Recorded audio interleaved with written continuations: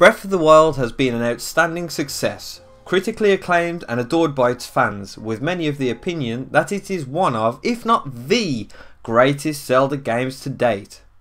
Hundreds of hours can be spent combing the impeccably crafted landscape, from the sandy wastelands of the Gerudo Desert to the fiery infernos of Death Mountain, yet fans still clamour for more. We were graced with our first look at the Breath of the Wild sequel during E3 2019, so let's speculate as to what we could possibly expect from the sequel to one of the greatest games of all time.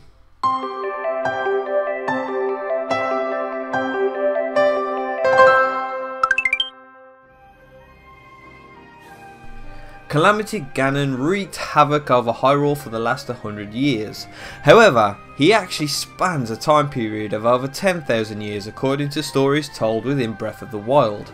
When a defeated Link awoke from a 100-year slumber in the shrine built for resurrection, he had the mission of defeating Calamity Ganon once and for all, with the help of the divine beasts and the spirits of the defeated champions that reside within them. Hyrule Castle was swirling with evil malice as Princess Zelda held back the calamity until the day that Link gained enough of his strength back to tackle Hyrule's scourge.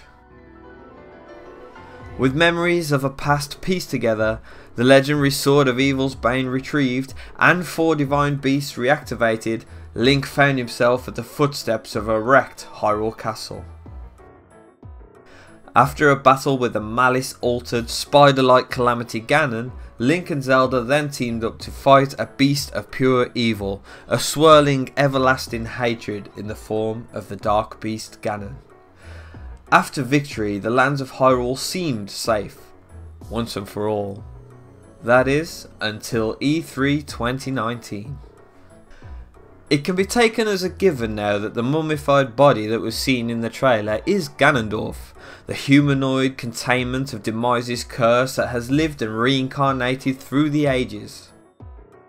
So was Calamity Ganon defeated? We can theorise that Link was indeed successful.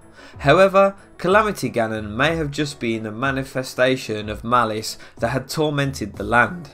Spilled out of an open wound on Ganondorf's remains, it had spread and grown all over Hyrule, reviving monsters and creating new ones in the form of the Blight Ganons that inhabited the divine beasts. As Link entered Hyrule Castle, we saw Calamity Ganon hatch from a cocoon that was swirling with malice and infused with a trapped guardian that resided above it. Wearing the face of the Gerudo King Ganondorf himself, this monstrosity took the form of its creator, the evil King of Thieves.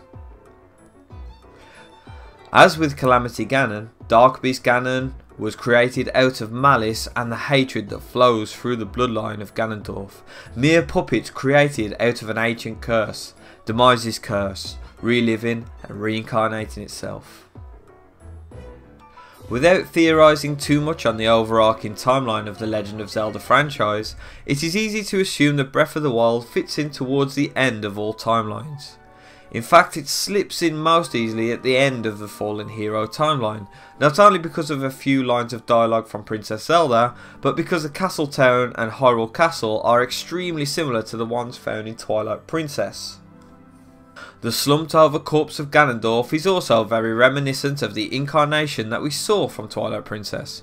From long flowing red hair worn over an intricate golden piece of head jewellery centred with an impressive gem, flowing black robes embroidered with the symbolism of the Gerudo tribe, right down to the wound inflicted by the sages who tried to execute Ganondorf before banishing him to the Twilight Realm. Even after the final blow that sealed Ganondorf in Twilight Princess, it seems that he was never fully defeated.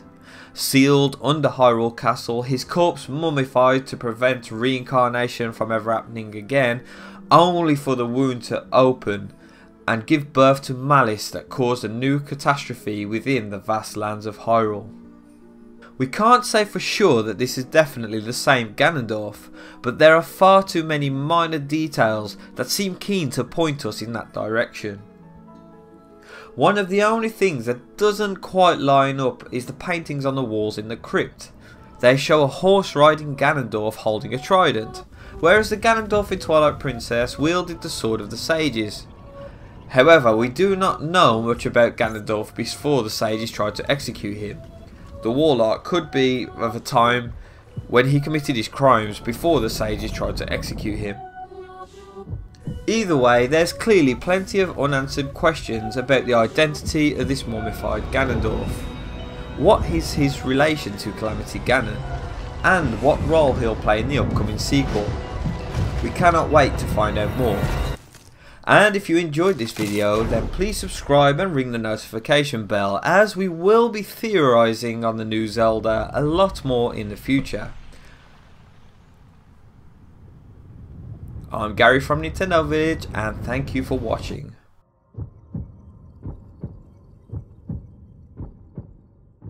Thank you so much for watching. Be sure to subscribe, check out some of our other videos, and visit thenintendovillage.com, your home for everything Nintendo.